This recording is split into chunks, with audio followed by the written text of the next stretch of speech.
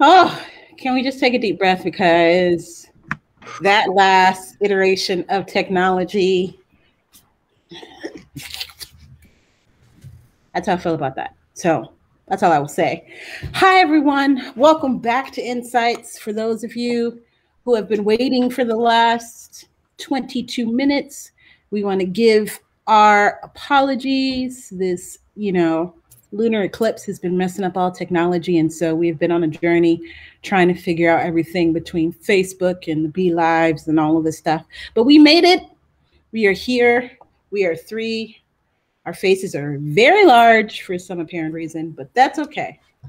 I'm here with my two very good friends, doctors, John Gill and Dan White Hodge. This is the after party. For those of you who have no clue what we're talking about, don't log off here, but I want you to go and check out the latest Profane Faith episode where I kind of take over Dan's podcast so that we can celebrate the last decade of his work and his pivotal writing of The Soul of Hip Hop. So all of the questions there about the book and about its influences and about where he is 10 years later, you can check out that podcast. Today, though, we are joined by our good friend, John, and we're going to just talk about the current state of theology in hip hop. We're going to talk about how the influence of Dan's work and others in the field have kind of shaped everything that's happening right now, as we think it has become so broad and everybody wants to talk about it and put it on their syllabi. And I mean, I don't know if that's actually happening. I hope that that's happening, but we're going to have some really interesting conversations. Hopefully we'll get questions about a top 5 and the state of hip hop today and how everything is going. And remember, hip hop is not just music. It's a whole culture, and so it encourages and it involves all kinds of different aspects. For those of you who are friends of Dan or friends of mine and want to kind of hop on and talk about how Dan's work has influenced you, let us know in the chat. We'll either add your message that you post, or if you want to make, a special appearance, we'll try to see if we can get you to hop on the show and do like a special, hey. So before we get started, just wanted to check in with the two of you. How are y'all doing? Oh, go ahead, John. You the man. You are very muted, sir. You're not muted on here, but you're very quiet, and I'm not very good at reading lips. Still can't. I haven't learned that art yet. No. Yeah. Still. Okay. I can go. Well, as brother Dr. Gill over here is, getting that audio set up. Yeah, I'm hanging in there. We're into the summer. For those of you who don't know, I'm an avid grass grower. So not the marijuana. I don't have my own TMZ. What is no. What do they call it here in Illinois? Because it's legalized. Yeah. Yeah. It's legalized here. In a reporting space. This is right. What do you? Yeah. I'm not a legal place yet to do that, but I'm talking about like tall fescues and Kentucky bluegrass is the and the suspense will forever kill me. I don't know where he went, but I'm sure we'll learn more about Kentucky grass a little later. John. Oh, Dan gone? Oh, you're I can hear you now. I have no clue. Dan has been raptured. No, he's back. He's back. That was the quickest rapture ever. They were like, "Oh, my bad, wrong person." What? I have no idea what just happened. That's right. I could hear y'all. I did rapture, but I kind of stayed in my clothes so that the old don't press any James of the buttons Cameron. at the bottom. I think you may have cut yourself out. I don't know what happened, but they raptured you. Was like, what is it? Really? I'll stop touching everything. Send him back. Oh, so you were saying Kentucky bluegrass? Oh yeah, no, I was just saying that it's a nice step away from just kind of the grind of the academy to get out and actually see some great results in the lawn, and been working with that, and it's a lot of fun to kind of get into that. So I'm doing all right. We're getting some good natural irrigation, some rain today, so I'll take it. Nice.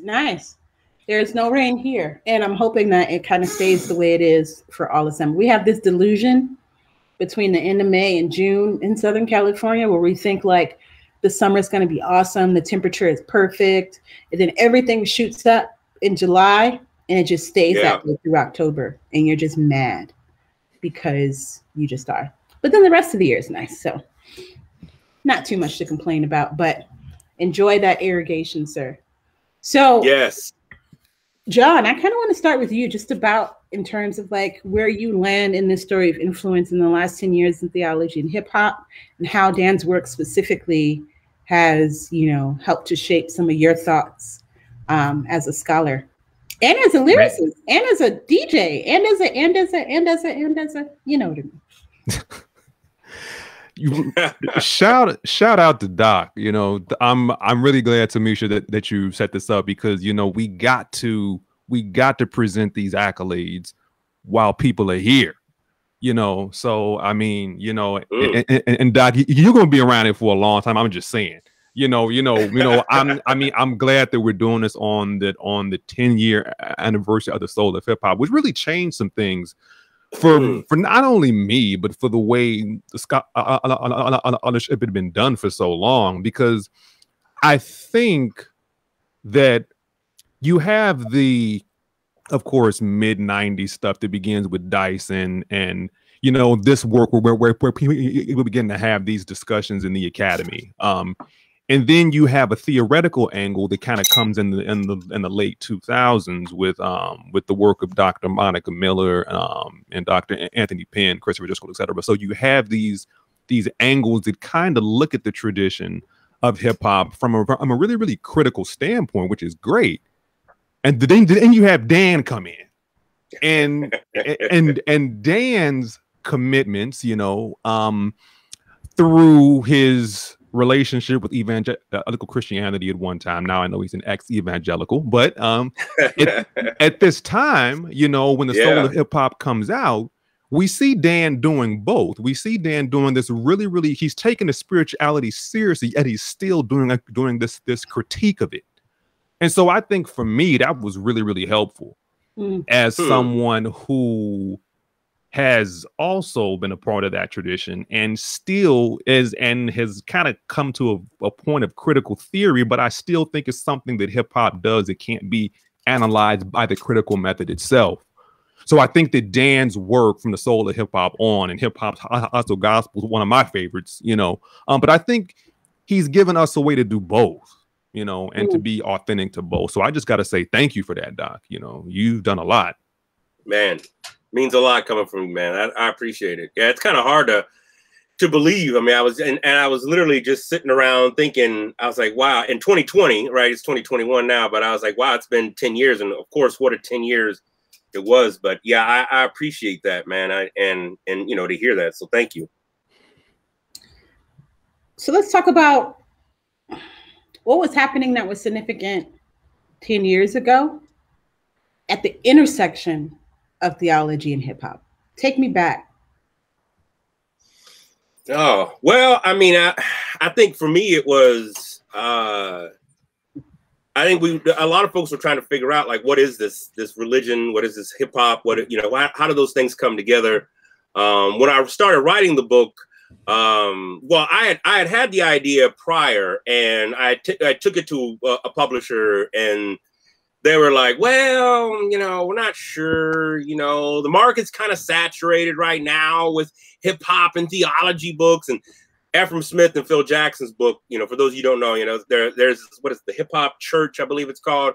And that book had dropped, and that was really the only one. Meanwhile, I always say this, right? Meanwhile, there was like, you know, 50 white guys writing on the emergent church. That was kind of the talk of all the time, right? As everybody's writing on the emergent church. But, you know, you telling me that the market is saturated. We got one book.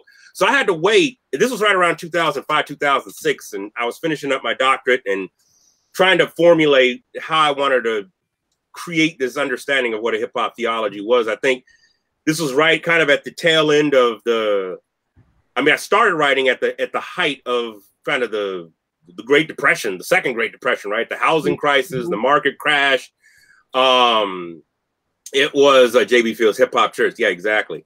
You know, and so there was a sense of like, okay, whoa, the world is a little strange right now. And I think with Tupac's 10-year anniversary in 2006, right, him being dead, there was a sense of like, a lot of cats were like, all right, they thought, oh, he's going to come back. He's going to come back. Like, no, he's not going to come back. I think, in 2008, when I started writing, I wasn't even sure, how this was going to even get, published. But I was like, I know I need to get it out there. I know I wanted to establish some kind of sense of hip hop and theology. And at that point, I was still looking at it, like John was saying, kind of through this evangelical lens, how can we use hip hop? But I really wanted to go beyond just a tool of a missional mindset, right? But actually embrace it. And so these were all new conversations in a lot of different spaces. Folks weren't necessarily having these. And so it was, I remember one of the first, John, you can correct me, this was in San Francisco AAR. And I just remember kind of the energy around that group of critical approaches to hip hop and religion. And I mean, the room was packed, right? Like, well, here we are having a conversation around hip hop, religion. And like I said, the room was just packed out on people just trying to, and it was like you could just feel that people wanted to know more about this around that time. So the soul of hip hop dropped right at kind of the peak of that movement of saying, what is hip hop and religion, and how do we begin to look at this from different perspectives? If that makes sense. Yeah, no, that makes total sense. John, you got anything to add to that? Yeah. I think that's really, really powerful, Doc. Yeah, it's, especially when you look at the timeline, because I think you're talking, I want to say that Dr. Miller set up the AAR critical approach to hip hop and religion in 2008, I want to say, right? And then the conversation. I think so, yeah. Something like that, yeah. And then as you said about the meeting in San Francisco, and then the conversation began to build this energy at that time, and it becomes this it becomes this thing, at least in that region, that kind of is starting to get some serious steam about it, especially the critical approach is part of it, And so Dan's work, I think, is very important in that timeline because it does something, it adds something different to that, yet it still does a lot of things at the same time. Yeah. So when you think about like that difference, right, and you talk a little bit about being an ex-evangelical or post-evangelical, I don't know what the term actually is anymore, but you're no longer an evangelical, but you were trained or you grew up in those spaces. I think that there's something super interesting about that too. Like I didn't grow up evangelical. I am trained at an evangelical institution, but I think it's really interesting to think about the approaches to hip hop and critically, academically, and the approaches to hip hop as it related to like ministry, right? And I remember growing up in spaces where it was like, you threw all of your records away, your cassette tapes, your CDs. I'm aging everybody in the room right now. But then what we learned is we immediately replaced it with a Christian version of, so if you like this group, you'll love insert hip hop artists here. And it's like, there was everything. There was like all kinds of hip hop. There was neo soul, there was reggae, there was rock. There was like anything that you listen to in the world, right? I don't know where my camera is, obviously. You can find a version of a Christian message for. And I think that like, for me, that was, growing up as a young person in church, like that's what the intersection was, or that was all that was made available to us as an intersection of theology and hip hop, completely separate from the actual experiences and the actual like connections, the spiritualities, the transcendence that I experienced growing up, watching my brother battle rap in Long Beach, right? Like, growing up, like as a young girl, like standing on the side of a cipher, listening to this brilliance, right? And the experiences I had there, that wasn't registered spiritually. But to listen to, the truth and, propaganda and, ambassador and all of these folk, like that's really where, God was in hip hop. So talk to me a little bit about that distinction, that difference. Well, I mean, now, I don't necessarily even see the difference, but back then it was like, if you even want to call it, and again, Brother Gil, I know, has got some great insight on this. When you think about even the genre, holy hip hop, I know we as scholars kind of you know, we try to problematize that a little bit, because what is holy hip hop, right? How do we define that? And that genre really is looked at in a certain regard. It's almost like diet soda. It's like, here you got this soda with all the sugar, but here, you know, same great taste, less filling, right? And I'll just put all my cards on the table. I've never been a fan of, I tried it, and I just never been a fan of holy Christian, whatever you want to call it. I never got into it. Mainly, now that I have some more context for it and some more language for it, mainly because it repeated some of the same theological elementary forms of approaches to God. And I was just like, that's just not the way life is. Life doesn't operate in the binary. We don't just, oh my gosh, I'm going to go get saved and then life is better. That doesn't work that way, right? And all these artists wanted to do was really just center being saved, and, you know, on this kind of binary that exists between the world and the secular. And I'm like, I don't see the world that way anymore. And through research, through my own, and having conversations at places like AAR and brother Gil and Monica Miller, and talking with some of these cats, I'm just like, we can't just look at it in just this space. And so for me, I began to see, okay, well, if we're going to label it holy hip hop, then we have to look at artists like DMX, the late DMX, God rest his soul, and also look at that as Christian hip hop. Just because they say a couple of F-bombs here and there, as somebody who studies rhetoric and discourse, we have to begin to look at what is the connotation of this. How are these words being used? Jesus himself, right, used strong language, and dare we say, cursed somebody out. And then that took me into different spaces, and then began to see, okay, well, Monica Miller's work, how do we even define religion, right? How do we even get into an understanding of that? And are people just saying this to sell records, right? Is Kanye simply saying, I want to do this so that he can go do Sunday's church so he could go sell some albums? Because I don't hear too many people talking about Kanye going to church now, right? It's like, hell, he done sold albums. So we have to look at the marketing and entertainment perspective of this. I remember a rapper came out, this is about 21 years ago. Name was BBJ, came out on a Christian label, sounded just like, you know what I'm saying? John, I know John. Biggie, he sounded just like Biggie. Just like Biggie. And his whole thing was like, look, I want to be able to speak to the masses. I'm not trying to speak to other Christians. I want to go out into the masses. The label didn't know what the hell to do with that. And consequently, Christians looked around like, what the hell is this? And of course, it never made it into the spaces he wanted to go into. This cat was amazing, right? And so that's a prime example of just kind of the disconnect. And because I mean, I know this just from being an author. Christian publishing, what's that? They still trying to sell books. Somebody still got to pay for the microphone, keep the lights on, and shoot, we talking about having to pay for all this damn software. Somebody's got to pay for it.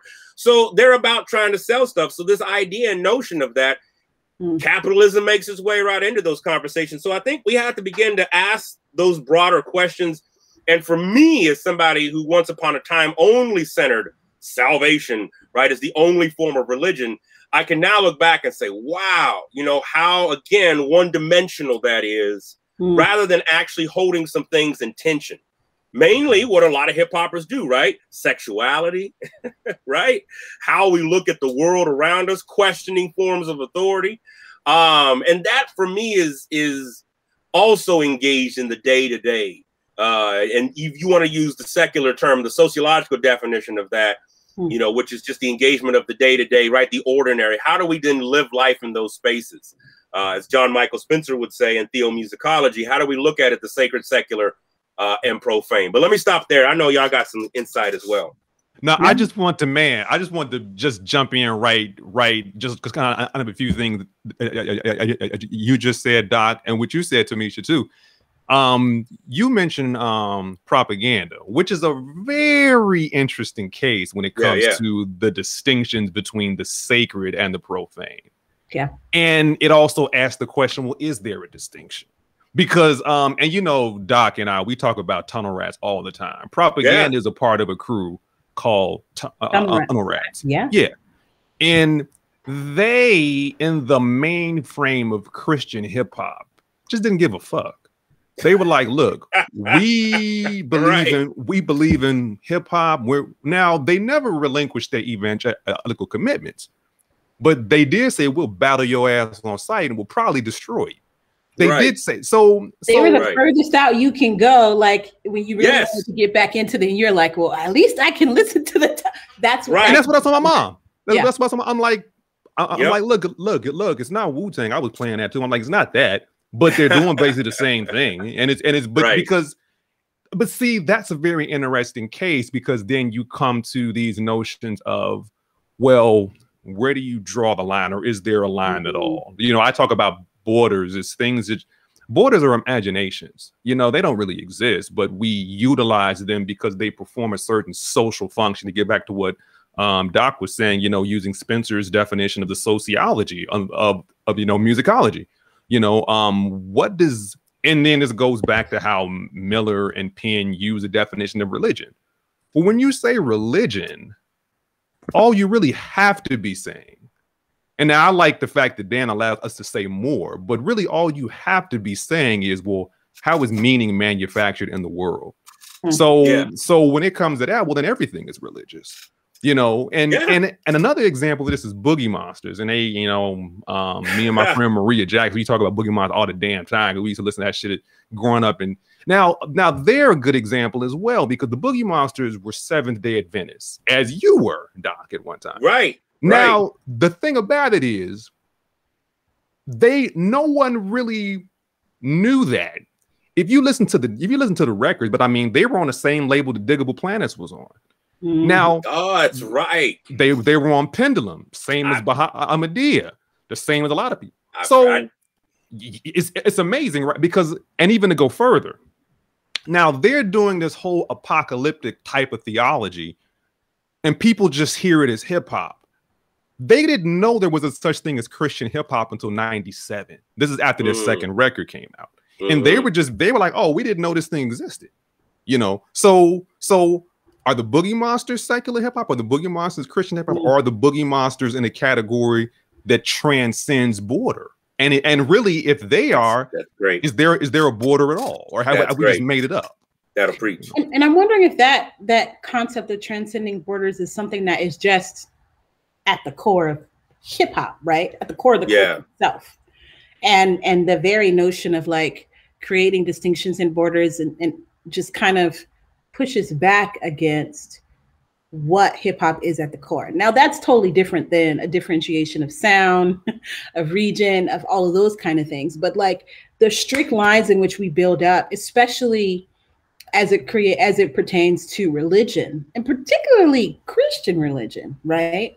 Like we create this level of distinction so that we can then regulate, include, exclude, or claim. And this is, you know, I saw a lot of this happening, you know, when DMX passed away, right? There's a lot of claiming about, you know, I like that, who he was, or like a justification of his art and his talent because he prayed or because he was Christian, right? Like in a sense of like trying to remove a lot of the complexities that were just a part of his life, right?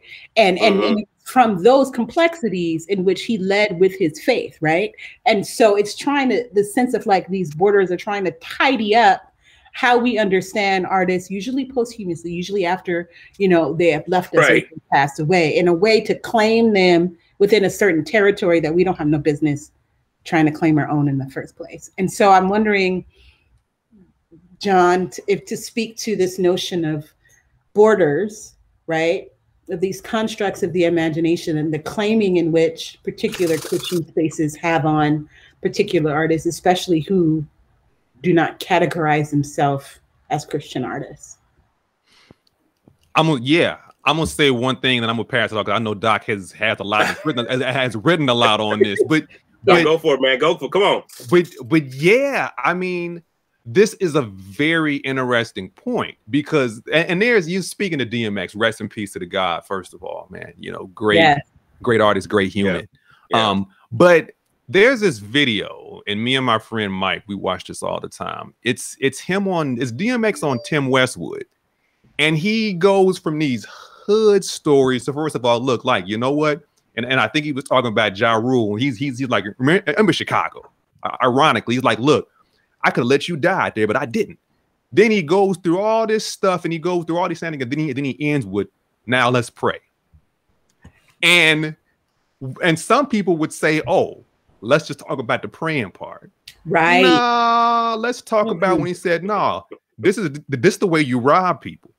This is the when I wanted to rob somebody, this is what I did. You know, I'm a peaceful man, but I'll still beat your ass. You know, now he's saying all this, but why do we jump to that first? All of that involves the religious, you know, all of it. Yeah. You know, the religious is not just and I think that artists like DMX, you know, embody that. But as you said, Tamisha, people want to jump to the explicit phrases that refer to whatever version of confessional religion they want to talk about. That for me was revelatory once the book came out and I started really engaging in a lot of the scholarship. Was like, again, it's easy to pick out the lyrics that sound great, right? And I think that's part of what, again, going back to theomusicology is trying to do, is it's trying to ask, like, you got to take it all in there. Are they really saying this? We can't just overlook some of these other things that are going on, because it's real easy to just take a lyric. And also with that, it's easy just to look at lyrics and completely avoid the other 98% of the artist's life. Like, what are they doing off camera? You know, and today we live in an arena where we can access all that. I mean, you can just go to YouTube. I think about when I was doing my research on Pac, I had to go down to UCLA. They got a big, you know, library at the basement there. They got all this stuff in media. So I had to dig through files and all that. Now, literally all them damn interviews, or somebody's uploaded them all to YouTube, right? So you have access, a wealth of access. Type in DMX interview, just those words into YouTube, and you'll pull up all kind of stuff. That archive right there, and then talking to and having the access. One of the things I loved about, you know, being in LA, and I said this on the podcast, was like, you know, everybody got to come through LA and you know, the West Coast. And so being able to catch cats and to talk to folks who actually were engaged in the day-to-day, not just when the cameras are on, because we always know when the cameras are on, it's a different show, right? We know about entertainment. So like John was saying, it's like, it's easy just to take the prayer, but it's like, man, we got to take all these things into account. I remember, you know, I grew up on a lot of Black Christian music. So Commissioned was one of mine. And so Fred Hammond was, of course, one of my go-to artists, right? You know, until I found out that, you know, in an interview that he was doing, that he had a divorce. And I was like, why did this nigga ever talk about this shit in his music? Like, I ain't there. All these albums, you ain't never talked about this stuff. And that for me, like, just put a real sour taste in my mouth. And I think that's the part of hip hop that people just don't like to deal with, because they're going to tell you, our true artists are going to talk about it all the things. I'm forgetting the artist who was, he's a little old school, but not, he was talking about how he was literally telling a story, and I am forgetting his name, about how he was robbing this person, then the person, and then they were thinking about raping this person's woman, and then it turns out to be like his mom and everything. I'm forgetting who the artist is, but he's telling this story, and I remember leading an entire Bible study on that with like nine young men. This was like 2006, 2007, and talking about those things just from that one song. I got to find the artist now because it's driving me nuts. But those are not pretty things to see. And even the artist at the end, it was like, you know, trying to tell, I'm trying to remember who this was. But again, those aspects of life, that for me rings truer than just trying to nitpick and give a lyric here, a lyric there. And that's what I try to do with subsequent texts and subsequent works that I put out, was let me actually get into interviews. Let me get into aspects of life that led up to the art, if you will. That's good. That's good. We have a couple of comments. If you have questions that you want to ask our guests today, please put them in the chat. No question is off limits.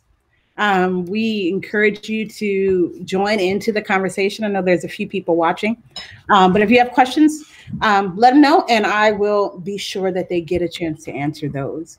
So I like where this is going. I think that there is something super important about what you say, Dan, in terms of like looking into the whole life of the person, right? Reaching back before we get to the point of the art. I want to talk about what happens after that. I want to talk about the influence on young scholars, young people like you, right? In terms of understanding how you are making those connections and those inroads between your ever evolving understanding of faith and the divine and transcendence and the role that you made into hip hop, because you didn't become a scholar and then was like, oh, hip hop is cool. Like, you were a part of the hip hop culture. And there was something about that that was unique and resonant for you. There was necessarily no distinction, right, between the understanding of the divine and the understanding of your role and your participatory nature in hip hop, right? You grew up in it. It is a part of who you are. So talk to me a little bit about the reception, what's happening on the other end, not necessarily in the life of the artist, but in the life of the people that are listening to it. What connections are they making? If that makes sense. You talking about just people in general, like some of the connections they have made, or myself? Both. Okay. All right. Well, I mean, I'll start with myself. I mean, I think hip hop for me has been in the culture of it. That's why I'm glad you like define that. Like, it's bigger than just, you know, the music, which I find oftentimes a lot of even students of color who come into my class, because I, you know, teach a class, well, all of us teach these classes, right, on hip hop and culture and theology and stuff, right? And, you know, that will come in thinking they've only seen, right, the multimedia, the image of hip hop as only being music. And I think for myself, it's been a healing sense of being able to know that I'm not abnormal.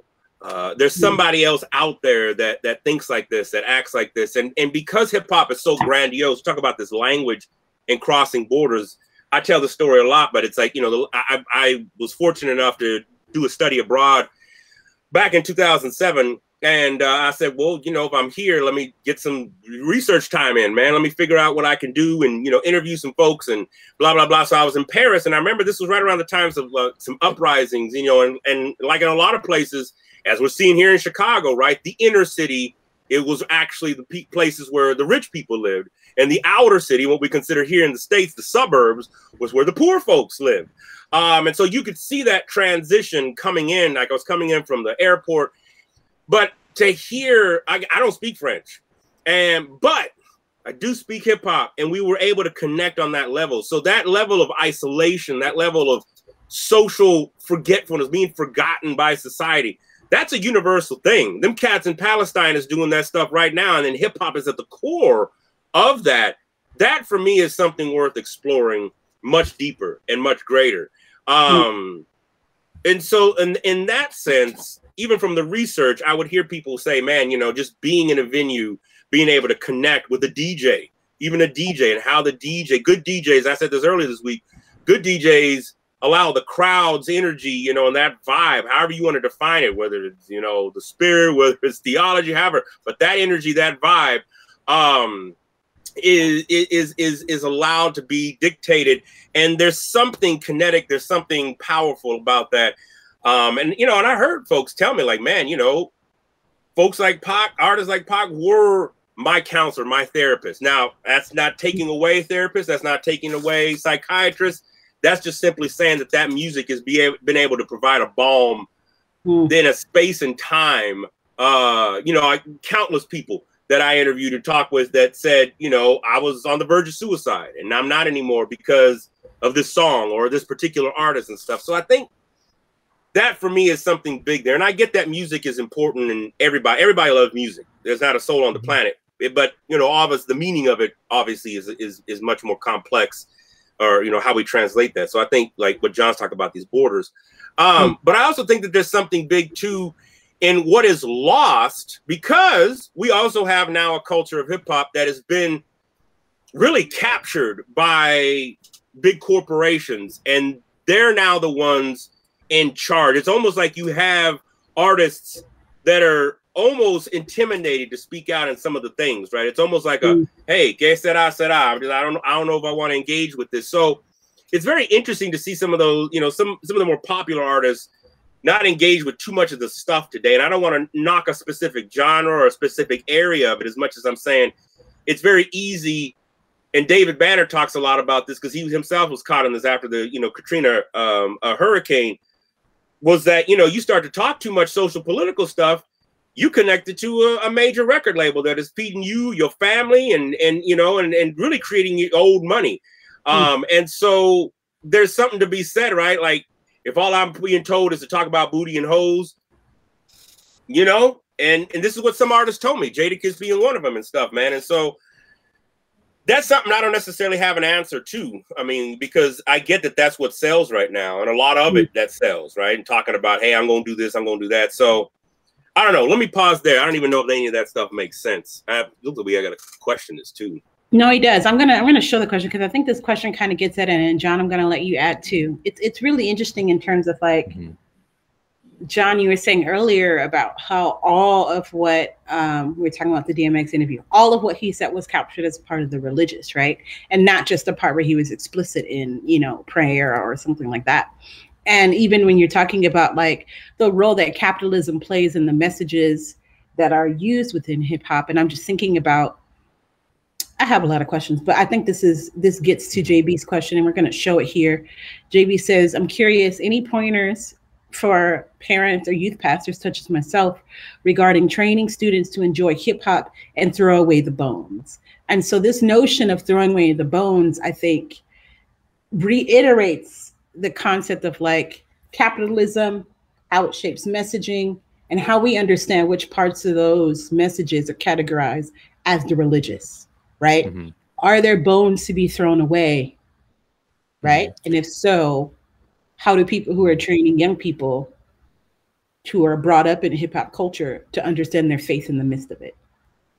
I think, and this may or may not be addressing JB's question. I'm gonna try, just building off every great thing y'all have been saying.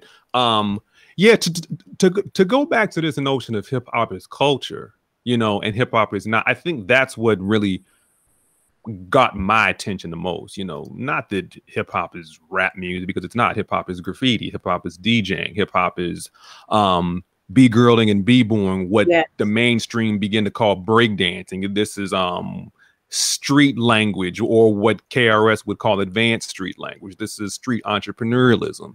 This is beatboxing. This is production. There are 4 core elements, and some may go as far as to say they're 9. This is a culture.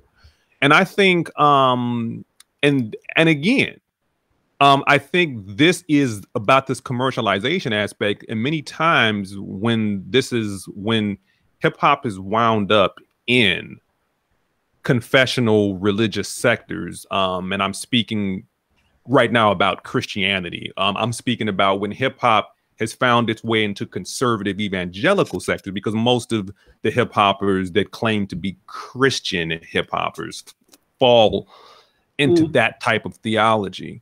So I say that to say, and reformed too. And they're reformed, right? Because y'all mentioned Truth, y'all mentioned Ambassador. Yeah, they're also come from a very, very Calvinistic reformed type of theology. So you got that. And I think this is a part of, so that question, it strikes me in such a way, well, is the question itself tailored, like Tamisha was just saying, to that sort of perspective? Because that perspective divorced hip hop from the origins. When you begin to say, okay, well, we're going to use rap music for this, then you've gotten away from, first of all, the culture of hip hop, number one, and number two, you've gotten away from the origin of the element itself. So yeah, I think what I would say, and I don't know if this helps or not, but I would say, I think what's most important to that is when you have a church and you are introducing hip hop to your congregations, I would even go as far as to say this. Well, KRS says, well, every human is hip hop, because he said that hip hop is an ancient civilization. So for KRS, hip hop is everything that mainstream societies and technologically advanced societies have told us that we need to do. So hip hop is the exact opposite of that. So it's the exact opposite of these things that destroy the world in several ways, from the environment to our psychologies. So if you were to start with that and tell, okay, well, congregation, we're all hip hop, whether we like it or not, because we all have ancient ways of being. Ancient ways of being that the system itself tries to destroy. I think that's a good inroad to start. Of course, you could go further than that, but I think that's a good. And then you could even contrast between people who may have messages that kind of reflect what you may want to espouse in your church. If there's several graffiti artists, DJs, B-girls, B-boys, MCs who have those same types of messages. They may not be saying the same exact thing, but they're saying something that relates. Yeah. I think I love that. And I think that, JB is talking about, I guess, more adult content, because they say, enter the VeggieTales paradox. We want our kids to grow and know and love the Bible, yet we leave the adult stuff for later. And later on goes on to say, no sermon on Jephthah's daughter, or no study of the rape of Tamar. I mean, I'm a little conflicted with that, because there's so much in the Bible that we, like, if we're going to talk about the love of the Bible, there's so much in the Bible that we downplay and try to pretend like it's not adulterated in the first place, even as we teach it. So there's a lot of nuances in how we understand what is and isn't for 18 and over, or however we want to categorize what is appropriate for people at a certain age to listen to. But I think with that, as you're talking, John, about like the understanding of the culture, the understanding of the way that hip hop is steeped in this level of resistance, right? Resistance to things that destroy. I think that is something that is an important, good starting place. And I even think back to my own classes in hip hop in college, where our professor started with soul music, which caught my attention because I'm a, soul, neo soul girl.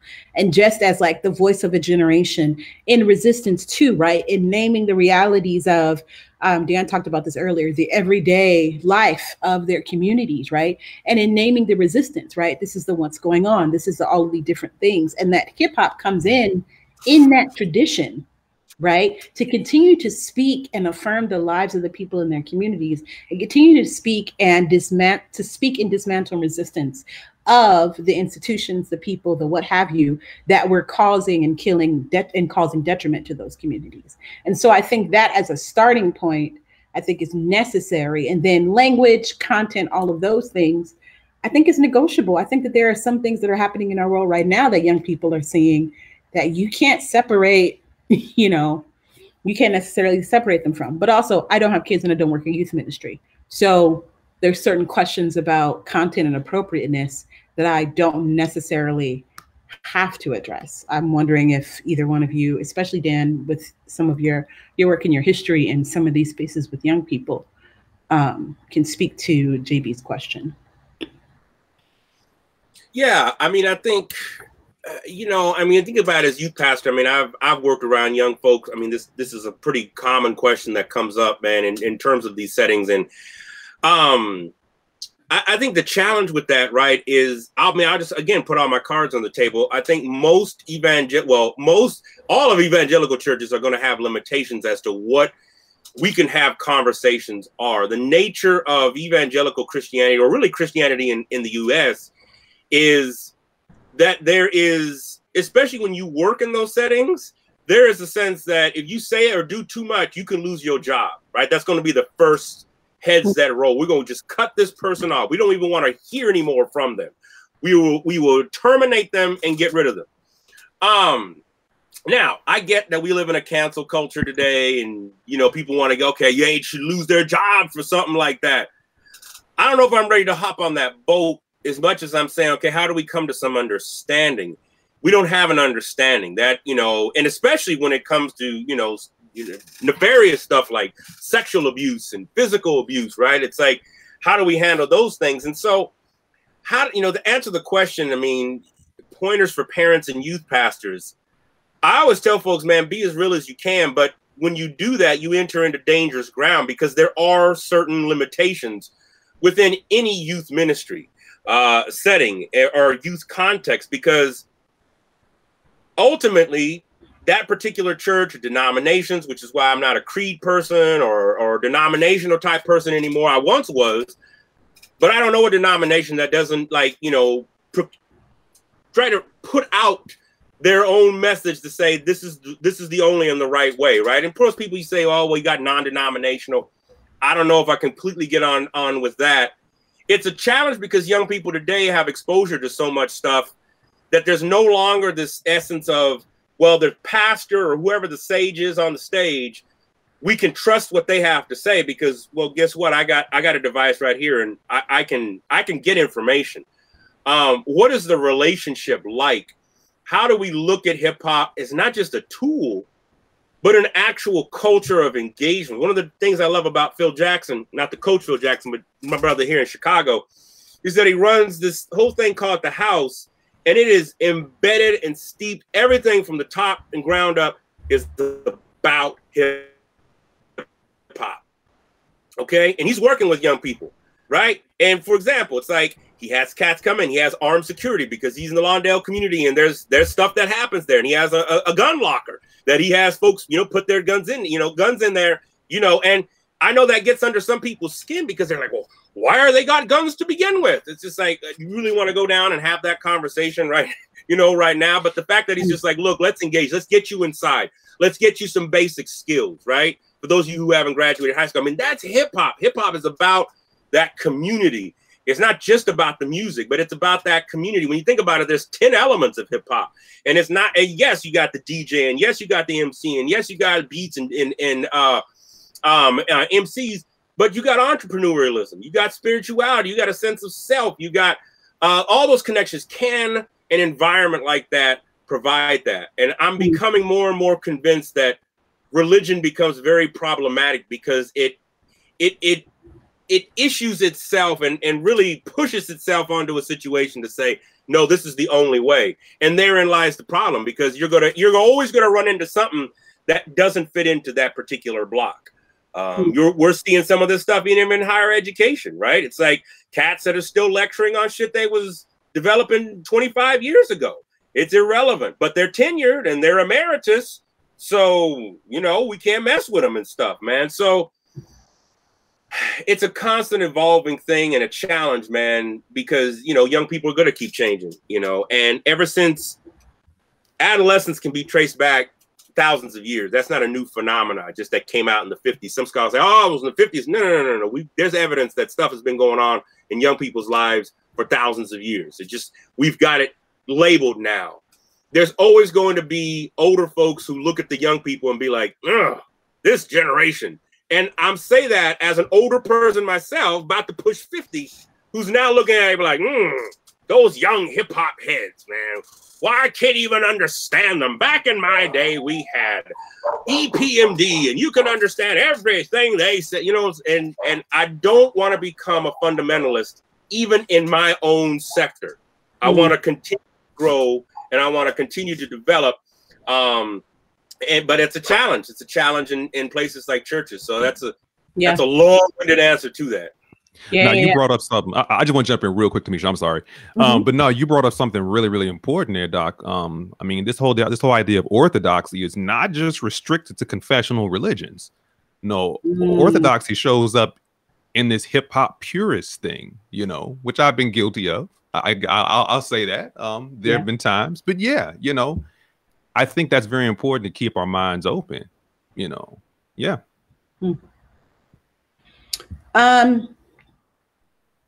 I want to shift the conversation a little bit because I have a question and I'm interested to know your responses. How are we dealing with the patriarchy, the misogynoir, the sexism that seems to run rampant both in hip hop and also particularly in church communities, right? And in what ways are they reinforced at those intersections, right? How are we addressing those particular concerns and the ways in which they can reinforce each other? Woo! That's a good one. I say this. I had a great guest on a couple weeks ago or last week, I can't even remember anymore. Emily Joy, and she just wrote a book, called Church 2, which I highly recommend folks going and reading that, because it gets at, Tamisha, what the name of the book again? It's literally the name of the book is hashtag Church 2. And she talks about her, experience through that. And I will say this, absolutely. Any conversation we're having on race, socioeconomics, gender, human sexuality, 100 years to 150 years behind that, we still live in a society. And because hip hop culture, and this is the part that I feel like is really a hip hop culture's Achilles heel, is, there's a lot of blue collar cats, and within blue collar culture, right, it's a very strong, defined, narrow role of them. This is what a man should be. This is what a woman should be. And it really is that binary, right? I don't want to have to deal with quote unquote that gay shit, right? I mean, let's keep it real. And I mean, think about this. Byron Hurt in 2005 put out an amazing documentary called Beyond Beats and Rhymes. And it dealt specifically with this, what you're talking about. They ain't been shit since, okay? 16 years. And we got little things here and there, but 16 years. And people are still, and people were, a lot of cats were squirming on this video. Now, of course, we know some of them, and now, of course, with, the reckoning with Me Too and everything, a lot of these cats have been shown like, yeah, y'all was doing that. So there's a major problem with that. And I think it stems, but hip hop didn't create it. So let me just be clear there. I don't think hip hop created any of this. This is endemic to U.S. patriarchal society in general. So I don't want to like hold hip hop hostage to the fact that, they call women bees and hoes. So did Elvis. Okay. So let's be clear on that. So did John Wayne. And, let's look at what that means. I think, as I've worked with young men, there's a real struggle to define what manhood is. And if you come from an environment, this is not excusing anything, but if you come from an environment where everything is taken from you, where you're told you ain't shit, where you're shown that really what's important, that a business is more important than your life, right? A broken window is more important than your life. You're striving for some sense of power. And as off-killed as that may be, if I can exercise that through my sexuality or my own body, right? This idea of space and place within your body, then unfortunately that comes across oftentimes as very skewed and in one direction, meaning that I have to dominate, if I'm a man, I have to dominate a woman, I have to lead that woman, right? And then of course you add in religion to that and it makes a very nasty stew for that. The patriarchy is deep embedded within churches all over the place. And this isn't just Christianity. I mean, no offense to any of my other brothers and sisters and fam that's in the Abrahamic faith, but you got it in Judaism, you got it in Islam, right? So I think we have to ask ourselves the question, what is it about women having agency and agency over their body that makes it so difficult for some men to engage with? And that comes out in a lot of different, ways, especially in hip hop. So you said a lot there. I don't have any answers. I can define it other than I know I'm raising a daughter that is exposed to this, who has been sexually harassed on campus by a little knucklehead that listens to all these rappers with Lil in the front of their name. And we have to, and that's not a knock to anybody with you, Lil, whoever. But my point being is that young brother, who sexually assaulted her, his idea of women is very one-dimensional. But that's also being reinforced in the home. I also say it's not just men. There's also women who I interviewed as well as who talked about, I want a man who can be a real nigga. I want a man who can, who can basically defend my honor. There's a lot being said in statements like that. And you see this shit play out in the academy. I mean, look at how many men, how long it's taken. Read anything on womanism, and you can begin to see some of the struggles, particularly as Black women have had, even in the academy, to deal with, and just even to try to establish themselves as reputable scholars. I mean, what kind of shit is that? So I don't know. I'll stop there, but that's a big question. Yeah, I want to add this nuance part to the question, and then John, I'm going to let you go because I think what Kathy asked here adds a level of nuance to what we're talking about. They say good question, and they asked about how capitalism fuels the misogynoir in both hip hop culture and the church. And I think this is a really good, point, because I do want to address that, there is nuance within that. Yes, misogynoir and patriarchy didn't start with hip hop. I agree. But I do think that it is a conversation that we have had to contend with for some time, and especially a conversation that we've also had to contend with in the church, and those forces together. I don't know if it's like a Captain Planet moment, when your powers combined. We don't know. We don't know what's going on. Talk to us, John. Let us know. Give us all the answers. Yeah, this is a deep, excellent question, Tamisha. By the way, shout out to Giram. He's in the house, the homie Giram Young. Definitely on respect. Yeah. So I think about this way.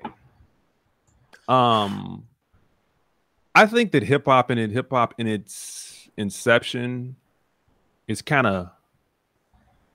it's deconstructive in its origin, I think. And so, but when something is that volatile, because creativity is volatile. Creativity, I don't necessarily think has any yes or no, right or wrong, up and down. Creativity is creativity, but creativity in hip hop was codified, not by just the commercial aspects of the culture when rap music kind of separated itself from the other elements because commercial record labels saw it viable. Not just that, but even in the creation of the Zulu Nation tenets, what Africa Bambaata's whole understanding of what hip hop as a philosophy could be, which was based on several things from Judaism, Islam, Christianity, Buddhism. There's several things that came up in the creation of this codification of what the philosophy of hip hop would be. And some of those things weren't deconstructed, including gender, including religion, and so there's several things that hip hop in its codified form picks up that are challenged in its origin. And so, but see, then if we say that, then we have to also ask several other questions. Well, as we've said, we've already asked the what is a man, what is a woman question. But then we have to also ask the question, well, do men and women exist? Does race exist? And then we have, and I think hip hop allows us to play with all of these questions in its inception. The other question we have to ask are binaries such as race and gender, are they in themselves divisive? So can I eliminate racism without eliminating race? Can I eliminate gender bias without eliminating gender? So then these questions, and these, I'm not answering the questions. I'm just saying that if we really look at the multiplicity, the chaotic multiplicity of the origin of hip hop's creativity, then we come back to these questions, which I think that we can, and the questions that have been raised, that you've raised, have been addressed by some people. And what they've done is they've went back to the origin of the multiplicity of creativity and said, okay, well, if the world was being reimagined, then why can't I reimagine gender relations? Yeah, I know hip hop for years has had a certain trajectory, but is the trajectory the essence of the culture? Have we? And I think a good example of some of this is the Get Down. I don't know if anybody's seen the Get Down. The Get Down is a 2-season show that kind of delves into the beginnings of hip hop culture in the mid 70s. So everything is played with in there in ways that I don't think had been played with in cinema before. You have the non-heterosexual piece played with. You have the race piece played with. You have the misogyny played with. You have all of these things are sort of brought back to the volatile primordial origin. It's okay, well, we didn't have to build a world, we did with the foundation we had, so why did we? So I think that's kind of where, and there are people who address this, you know, Asia One, Queen Heroine, Eternia, like the list goes on of people who, Invincible, shout out to Anomalies crew, Apani B Fly MC, all of them. But yeah, I mean, I think that I'll stop there with that. But I think, yeah, I think the resources to reimagine a world of less oppression are all in hip hop. Have we looked close enough? Yeah, I think that question that you posed, that we didn't have to build the world we had, but why did we? I think that is really a key question if we're going to say that these art forms, cultures, the religious, the transcendent is for the sake of reimagining, right? It's for the sake of creating new worlds. It's for the sake of liberation, right? Why then do we get caught up in creating the same worlds that we had, but by a different name? Like, why do we do that? Right. And there's something at the core of that. And I think that this question kind of gets to that. We can go back and forth about this. We are running out of time, but I do want to address JB's final question that talks about if either of us have had success in leading young people deeper into theology via hip hop. And I want to trouble a couple of things.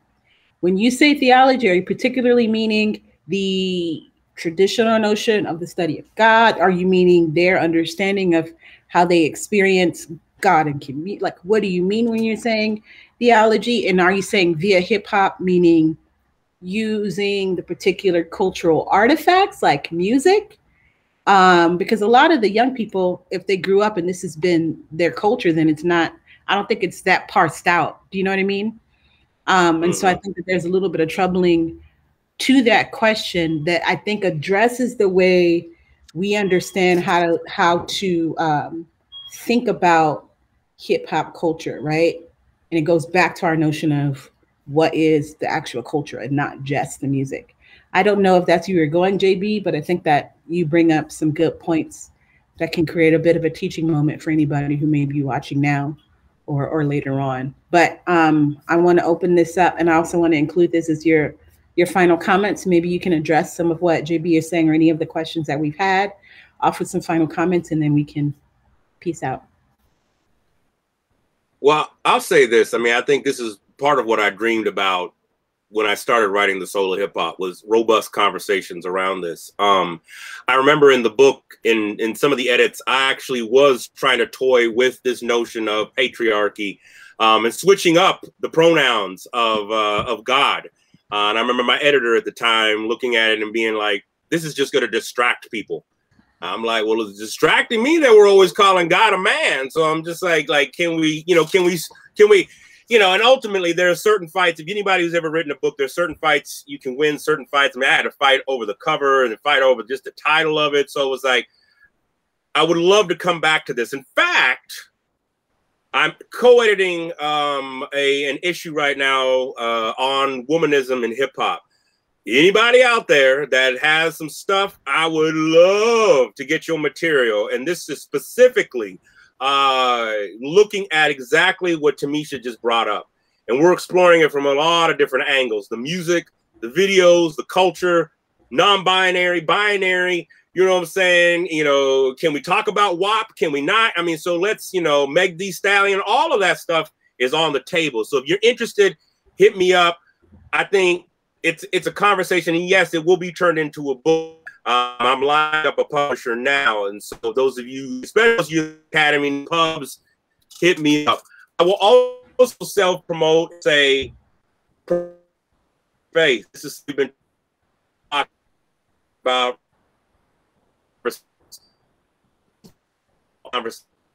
Still on? You are breaking up. Can you hear us? Are you still with us? Is he being raptured again? I think he's raptured. He's froze. I don't think he knows. Being raptured? Okay, now you kind of back. No. Okay, now we got you. Oh, am I back? Yes, sir. You back again? Oh my God! What? You know what I'm saying? Third time. Oh my gosh. You lost all those Illuminati, jewels, Doc. man. You got Okay, to rewind because you were going deep. You got to rewind that one. Okay, I don't know what y'all cut out. I'll just say, look, I'm editing a journal right now, looking at womanism within hip hop. And so, if you got an essay, you got something you want to say, bring it. This is the spot, and this is going to be turned into a book.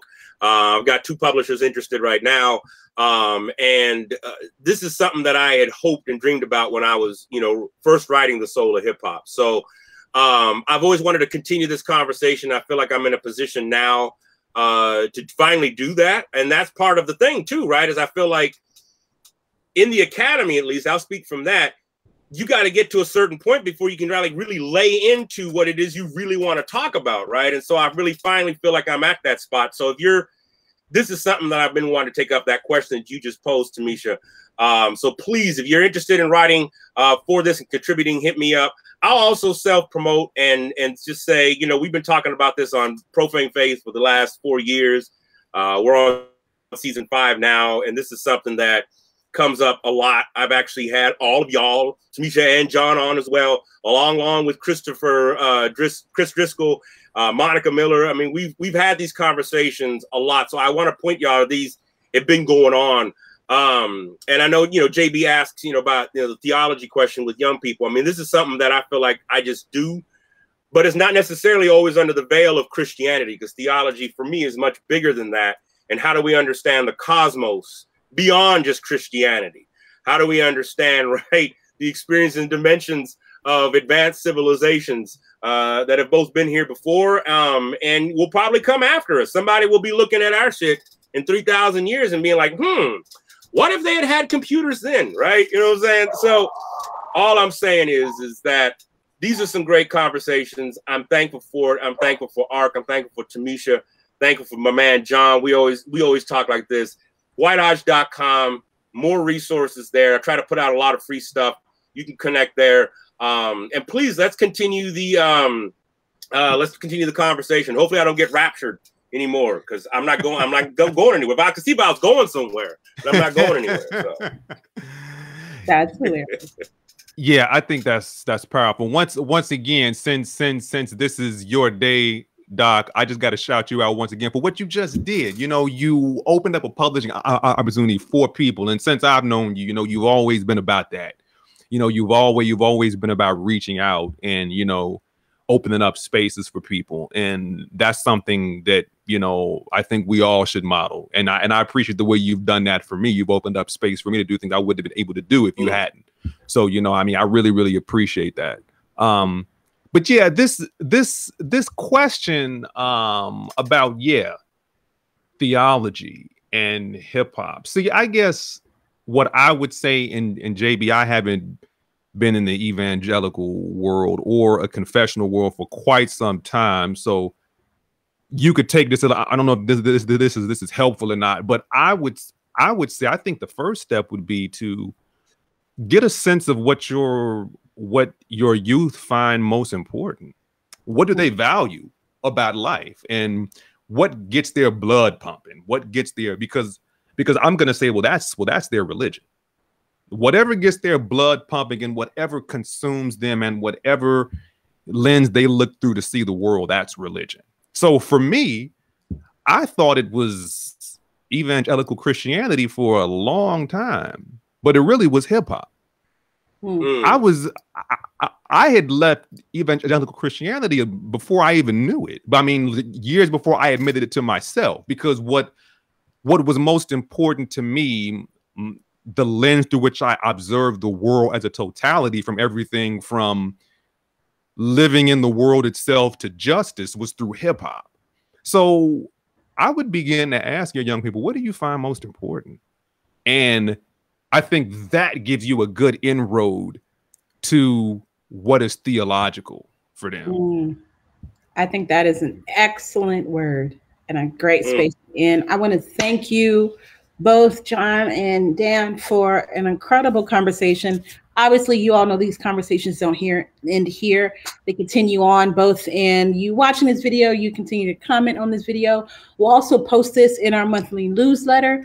So including the information about the Womanism in Hip Hop Journal, and any other information that we can get from John and Dan. So if you are not subscribing to the newsletter, head on over to our website, artsreligionandculture.org. You can find information there. You can just shoot us an email. We'll make sure you get that. That newsletter drops every first Friday of the month, and it'll feature not just some of this incredible content that we're doing here, but also announcements and things like that. Our next event, just as an announcement, will be June the 30th. We will be doing a fundraiser with the very own Patrick Reyes in celebration of his latest book, The Purpose Gap. Right. We will have personal time with him and also some really great artists who are going to be responding artistically to his book. That will be a fundraiser. Prices will be donation based. There's a minimum donation, which will include a free book. So tickets will go on sale around the first of the month. We will keep you posted on that. But if you have any other questions or want to have more conversations for hip hop, hit us up. We'll try to get you connected to these two scholars. But until then, I'm going to go and have some food and get some rest on because I've been staring at this laptop forever. But it was so great to see you all and to continue this after party. And we will good to be with y'all. Definitely. Yes. Peace. Absolutely. Peace, y'all. Peace, y'all. Oh, respect.